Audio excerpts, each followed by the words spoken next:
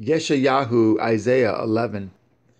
And there shall come forth a rod out of the stem of Yeshai, and a branch shall grow out of his roots. And the Ruach Yahuwah shall rest upon him, the Ruach Chokhmah and Binah, the Ruach Estah and Guvara, the Ruach Da'ath, and of the Yirah of Yahuwah, and shall make him of quick understanding in the fear of Yahuwah. And he shall not judge after the sight of his eyes, neither reprove after the hearing of his ears.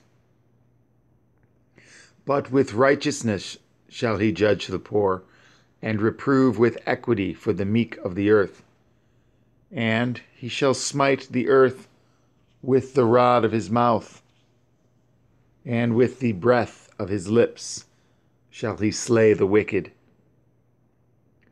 And righteousness shall be the belt of his loins, and faithfulness the belt of his reins. The wolf also shall dwell with the lamb, and the leopard shall lie down with the kid, and the calf and the young lion and the fatling together, and a little child shall lead them. And the cow and the bear shall feed, their young ones shall lie down together, and the lion shall eat straw like the ox.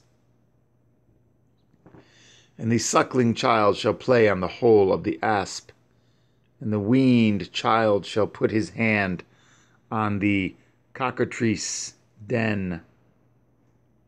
They shall not hurt nor destroy in all my holy mountain, for the earth shall be full of the knowledge of Yahuwah, as the waters cover the sea. And in that day there shall be a root of Yeshai, which shall stand for an ensign of the people.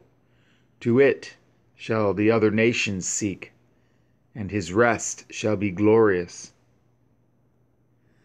And it shall come to pass in that day that Adonai shall set his hand again the second time to recover the remnant of his people, which shall be left from Ashshur, and from Mitzrayim, and from Pathrak, and from Cush, and from Elam, and from Shinar, and from Hamath, and from the islands of the sea.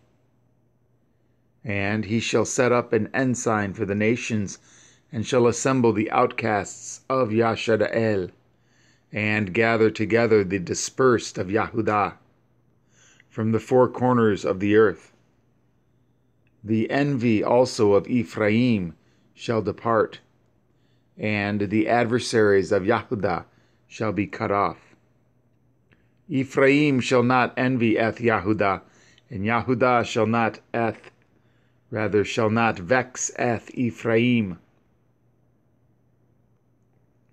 But they shall fly upon the shoulders of the Palishtim toward the west.